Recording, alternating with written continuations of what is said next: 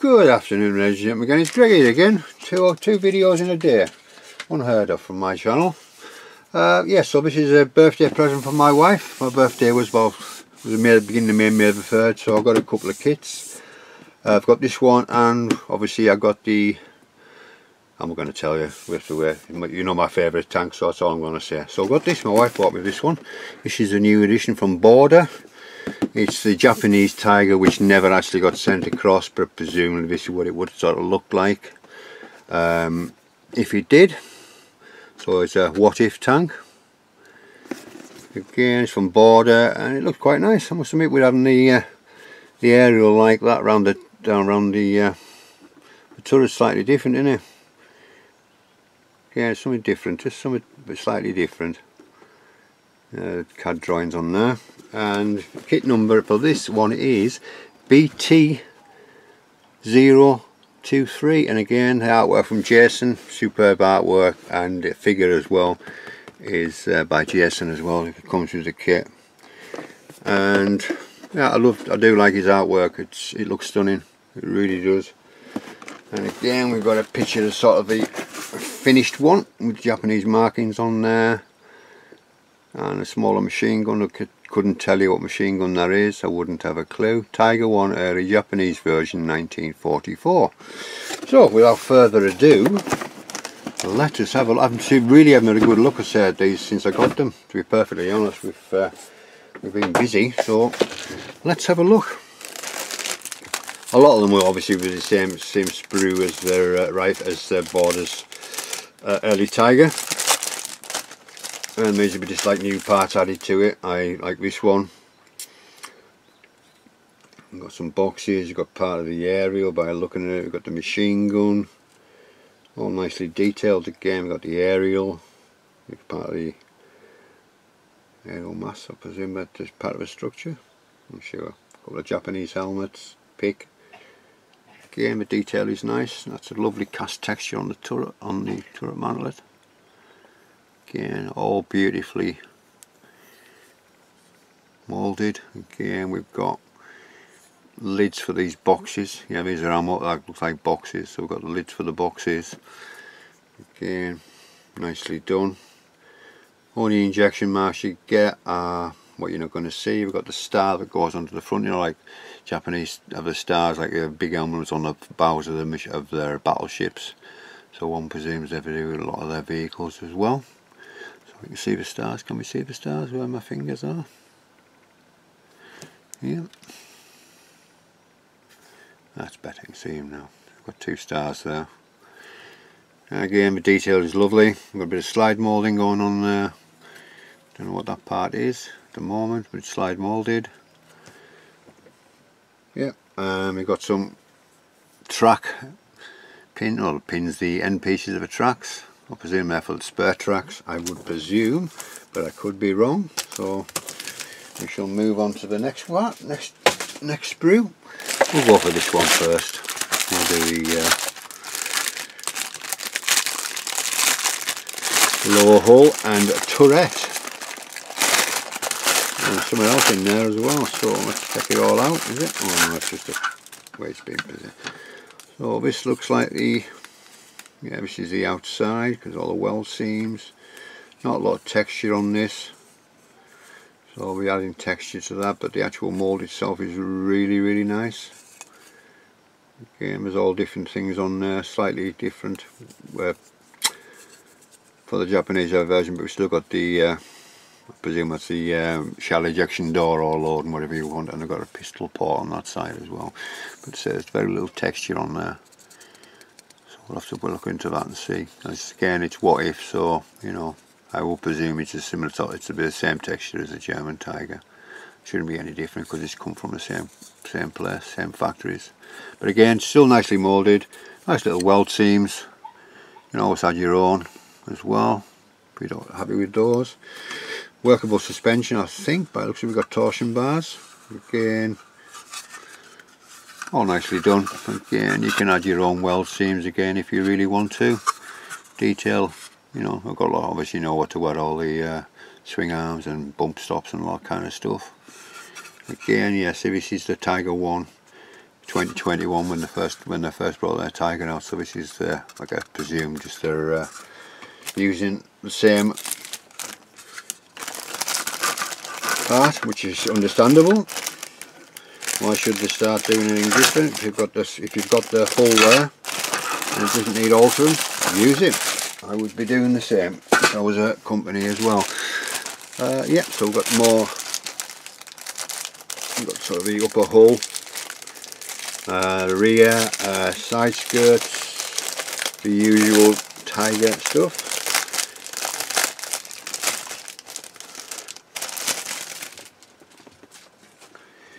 Yeah, all nicely done again. Nice detail. Nice cast section on the where the filler goes for the. I think it's for the. Is it water, fuel, and fuel? 100%. I think so. You can't see. I think it's water in these two and fuel in these two, if I'm not mistaken. But again, all nicely detailed. Really nice. This needs texture. This needs texture added to it. Again, no ugly injection marks where you don't want them anyhow. Nice detail again on them. Yep. Again, side skirts. You can either make your own. What I tend to do now, I was thinking, is just keeping them as a whole part, and maybe trying to. No, it wouldn't work. So forget what I was going to say. But they are quite thin, so you probably could use it, thin them down with a good file. But they're easy. Well, I suppose they're easy to damage as well, because you've got to make them that thin, you can damage them up. Again, all nice and correct and positioned beautifully and printed, well, printed but injected nicely. So we have the dreaded wheels for the Tiger now, and we have a bit of interior detail, i.e. the fuel drums and the radiators and the fans. We've got 2 sprues of this, so we shall just take the one out as normal. And we're going to have a look. I presume there'll be a few spares to go into the spares bin. So I'm going to have to get both out. Right, put that one down there for now. Quite a big sprue. Road wheels look nice. Nice bolt heads risen, and we've got markings on the tyres as well. I can't quite read what it says, but on the rubber part we have the presumably the manufacturer. We have radiator covers, radiators, fans, 5 out of the 5 full fuel can and water. Again, all nicely moulded. Some very fine detail on here, clamps and things like that. Some of the torsion bars. Again, all nicely printed. All nicely moulded. Some printing on my head for. Again, the wheels, all the wheels are there. I don't know if I zoom in, if you can maybe make out any of the writing on there. I can't see it, but I'm in a magnifying glass. But I know it's there because I can just make it out. And then on the other side we have a lot of fine stuff. It's obviously got this is for the we've got the radiator and fuel, lots of little clasps and part of the FIFO system, radiator, and again we've got the fans for the top of the radiator. Again, all nicely done, really nicely made. A lot of fine parts on there, so we have to be very careful taking those off. Even the shackles have got a texture to them if you look at it quite closely. You can see the shackles have actually got like a cast texture on there as well. Nice, very nice.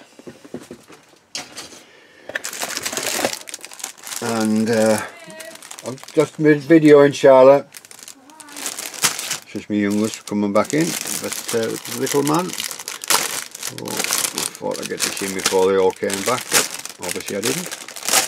But yeah, we'll get there. It's nice, still nice and quiet. So let's have a look at here. You've got the turret lid. Turret ring, pistol port hatch, the ejection hatch, one-piece barrel, bit of breech detail, bit of slide moulding for the gun and for the gun muzzle brake. fine stuff again. Cupola. Again, it's all nicely done. Really nicely done. All nicely done. There's a one-piece barrel. But I think, if I'm not mistaken, there's a metal barrel in here. I can't remember what it said on the front of the box. But there's one piece there, so you've only got the seam line to take out, so it's not a big problem if there's not metal barrel. I think maybe when I get to it. Right, another one we have.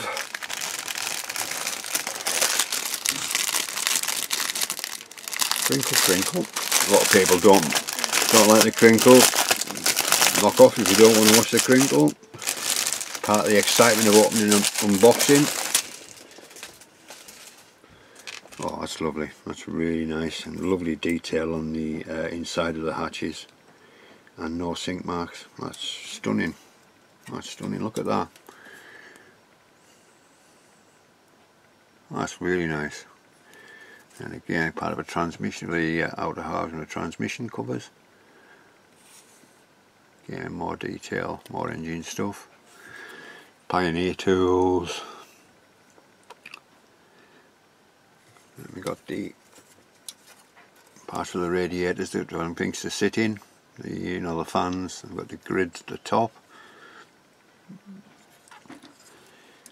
We've got they're quite thin actually, those. The shrouds for the exhaust. They're really thin. Never seen them as thin as that. So you can see how thin they are. Not as thin as PE, but really quite thin for plastic though. And as part of the FIFO, we've got the pattern on the pipes as well. That's nice. We've got the jack block. Yeah, and everything's there. All nicely done. All nicely moulded. Pioneer tools are all there. Other little bits and bobs. Again, nice. Tracks. So it can't make them just Lincoln length tracks, but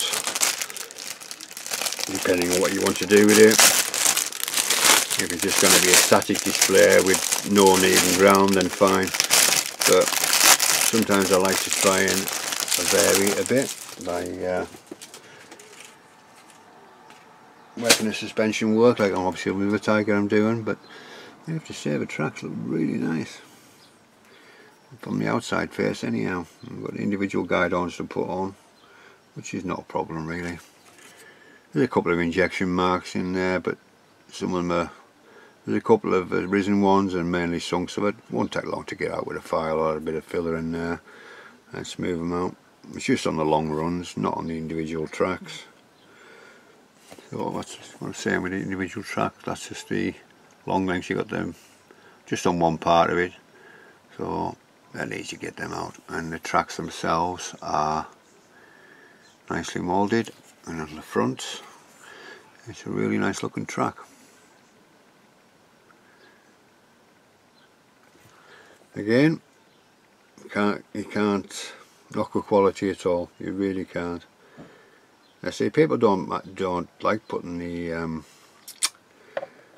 individual guide-ons. It's easy. It really is quite easy. It's not a big deal to do it. You know, can't make everything too easy for us, can they? Right. Oh, we do get a metal barrel, and we get some little bits and pieces in here. Where's my knife? Got a figure. I've got a bit of PE as well. Clear. We've got the clear stuff. I'd like to have been that in a single bag, but it's there. At least we've got it. We do have a aluminium barrel, so that cuts out the other one. So we can go in a spares box. Again, it's always a nice touch when you get things like that. We have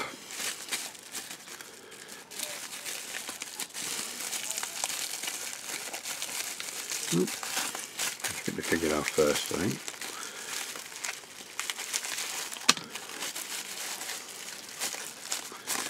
We got these, if you wanted to use them, PE for you know, palm tree things, whatever. See if we can use them as somewhere. Again, something different. Not much PE in here, but I've got plenty of old PE bits from Tigers, so we can always add that. Got the grid, the usual PE, so about the glare. The covers for the engine hatch, sorry, for the engine deck. I've got a very small decal sheet. It's got the Japanese emblems on it in white, if you can make it out.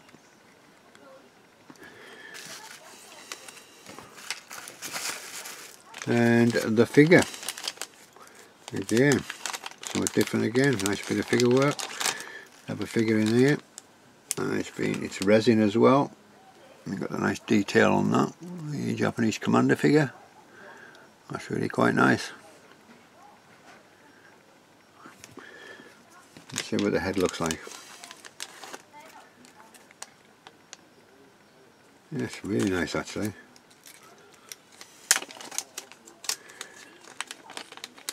Really nice. All these binoculars. You can see the face. Well, that's really quite nice.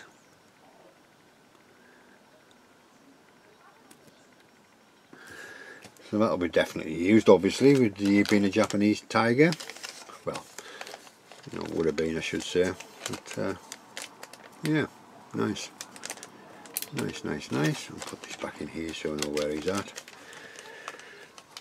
I'd be a normal tiger build apart from that first sprue, but it's just something different, isn't it? Something different. And then we have a box for now. We have a colour call out. Again, satin black, all wood yellow. These are all ammo. Rubber tyres, medium rust, blue green, rust tracks, dark tracks, gunmetal, khaki, medium brown. Yes. At least you've got a aerial view as well, so your camouflage pattern, you can see the whole thing. Very, basically just like a German one really, isn't it, but slightly different colour variations. And the aerial on the back, and then boxes go in the aerial. Ah, that's what they are. I see. Oh well. And then we have the instructions again. We've got a nice picture of the box art again. Really nice. I won't spend too long on this, but it gives you a bit of information on here. Look, a bit of history. On September the 1st, 1943. Blah blah blah blah. Let if you want, I don't know if you can pause that. If I do it like that, you can maybe read it. I'll bring it in a bit. Wait a minute.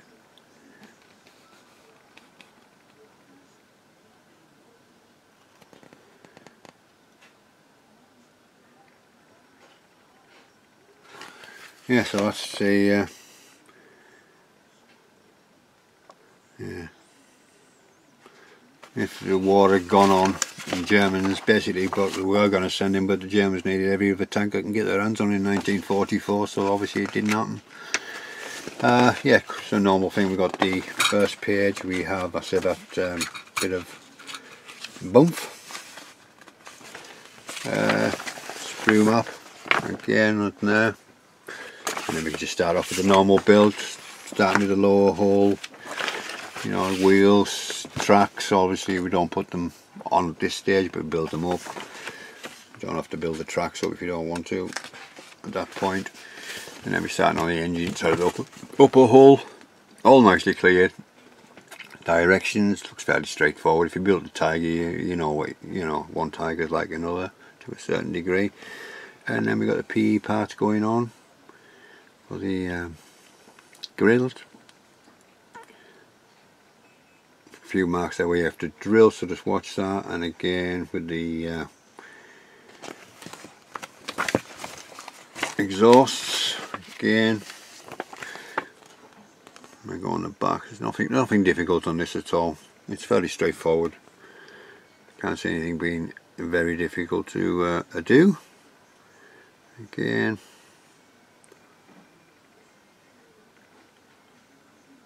some of it's different. They say the machine guns are different again for the ball mount one. That looks like typical Japanese one. Don't know what it's called. I'll have to look into that and see what it's called. Obviously anti-aircraft gun as well on it. And then we got a bit of turret detail, like I said. We got commander's seat, loader's seat, a bit of breech detail. So if you can leave the hatches open, you can see a little bit of detail. Again, nothing difficult. Again, got plenty of detail on the inside of the hatches.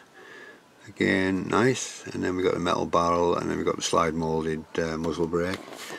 And then we're putting the cupola together, the smoke launchers, then we're putting the boxes and the aerial around. Yeah, they were the aerial parts where I thought they were. They were attached to the main aerial. And then we got some track along the top of the turret.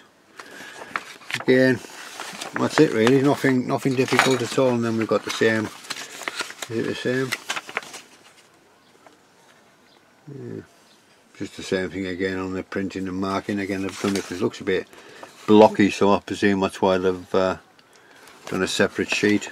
It just looks a bit blocky, if you see what I mean, around the tracks and that. Yeah, so it's a nice little kit. Nice kit. Something slightly different. I look forward to that. Yeah, so you've got the palm trees on the back of it. If you look at it closely, you've got some palm trees on the back. So you possibly could use them up and things like that. So yeah, nice.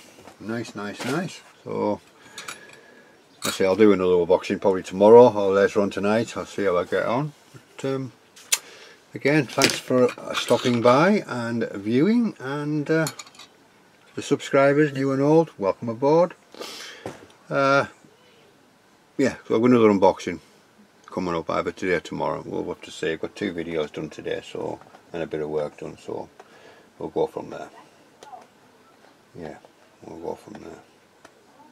Right, so it's Greg signing off, and we'll catch you very, very soon with the next unboxing, and after that it'll be another update on the Tiger build with the truck.